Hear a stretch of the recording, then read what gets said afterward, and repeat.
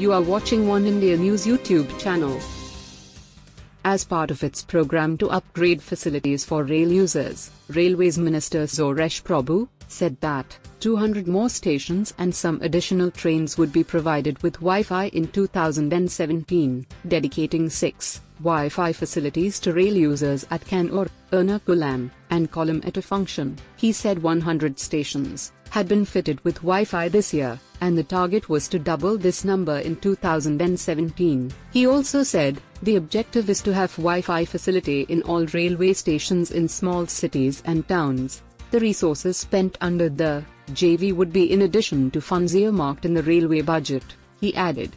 Prabhu admitted that there was a lack of railway investment in Kerala and said the NDA government's move was to reverse that trend.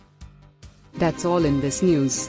For more news and updates, please subscribe to Oneindia YouTube channel.